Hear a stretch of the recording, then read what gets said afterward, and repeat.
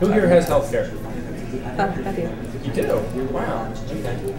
My son is on meds. Question. Through the school. I bartered photography for acupuncture. We had a private option for a while, and we were paying close to $1,000 a month. As far as healthcare, most people I know don't have it. I'm on, I go to the clinic, free clinic, because I'm unemployed. All I do is juggling jobs and juggle jobs. Isn't that absurd? Well, bartering is a big issue. That most of us, if somebody lost a job, we'd have nothing. I have no fucking idea what these people are talking about anymore.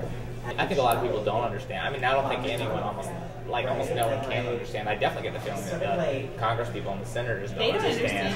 You know what I'm saying? Like, as often, I mean, that thing is a monster. I mean, they were having the town meetings about the healthcare plan when it was first presented. And I know this because my grandparents went to one in Georgia, and there was definitely an agenda.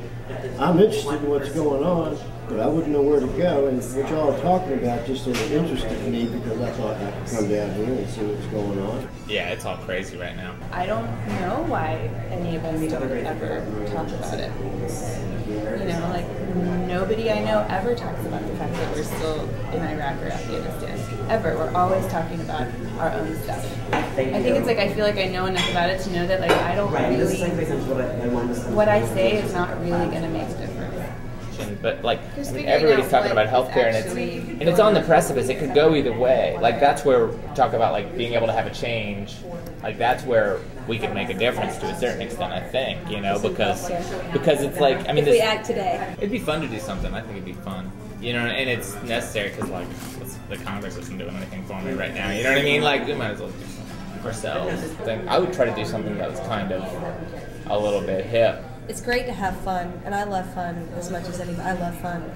But I think that the danger of having it be fun is that it can feel frivolous. Yeah, I'm good at sexy. So I just was talking to my friend on the phone, and her niece will only go to meet guys and socialize at nonprofit events because she wants to feel like she's contributing something to society along with getting something social back. And good for her. And she said it's a huge trend, though. I mean, this is a very normal thing for the Generation Z. So I think that having the fun, but having this kind of message of empowering to say your opinion, your voice counts. It's kind of back to the vote campaign, like we talked about yesterday. Vote. It doesn't matter what your view is, but be active and not suppressed. And to me, personally, that's the difference between the approach. Well, you got festivities going on, but I'm looking for learning and workshops. Something that you can do and take back with you from it. You're not going to leave just thinking about politics. You're going to leave thinking, hey, I just learned how to do something. Well, I do think it's important to have, non-electronic media dialogue about these discussions. And I think to sort of confront what I think is called apathy, but I don't think that there's actual apathy. I think there's some type of... I'm Randy from North Garden, and I'm here because I want to see something done differently. I'd like to bring sexy back to the political process. And I'm here because I want to be able to talk with real people about real issues that are affecting all of us, and have a forum for affecting change.